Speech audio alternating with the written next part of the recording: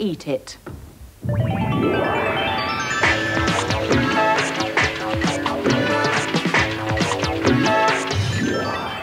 Let me introduce myself. Sheelagh Gilbey, fastest bricklayer in the West. Right, let's get building. Into your mixer, tip in 55 grams of margarine, 55 grams of caster sugar, and cream until smooth.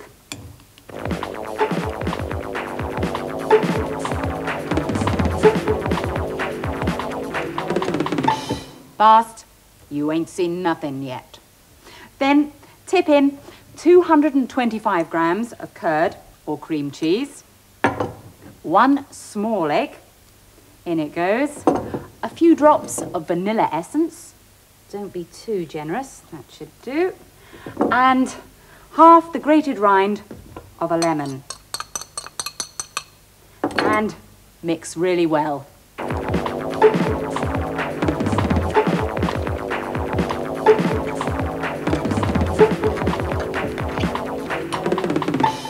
And that is your cement. Then lay your tarpaulin, better known to most people as aluminium foil. You want a double layer, approximate dimensions 45 by 45. Then count your bricks. You need 27 new unbroken Petit Beurre biscuits, like this. And like all good brickies, you have to dip them first in milk.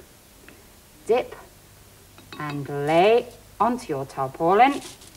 Now you need 3 in a row. Dip and lay long ways, like so, and then 3 going down. And so on until you've laid 9. Then trowel on your cement. Now, you don't want it too thick, just a nice even layer. Don't want any subsidence. Spread it out right to the edges. Easily does it. And it's time to lay your second course, of course, exactly on top of the first. Dip and lay. More cement, more bricks, and the final layer of cement. And if there's any left over, just slap it on in the middle. Then take the edges of your tarpaulin and bring them gently together in the middle, so your bricks form a self-supporting pyramidal construction, complete with cavity insulation. Seal up the top, seal up the ends to protect from frost, and place in the refrigerator to set.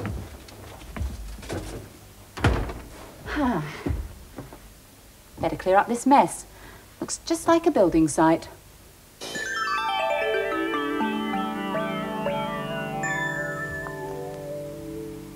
Now for the sealant. You need 225 grams of chocolate, 1 large bar, a couple of tablespoons of milk, and the grated rind of half an orange. And you melt that together in a water bath, which is a saucepan of water in which a heat-resistant bowl fits snugly, so its bottom is in the water, but it doesn't touch the bottom of the pan. Right, that looks as if it's melted. Gas off, oven glove on, and pour that over your pyramidal construction. The great unveiling. There we are. Now, coat with chocolate, making sure that all cracks and fissures are thoroughly weatherproofed.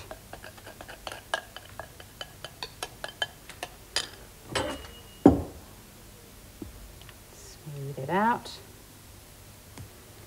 And pebble dash with walnuts.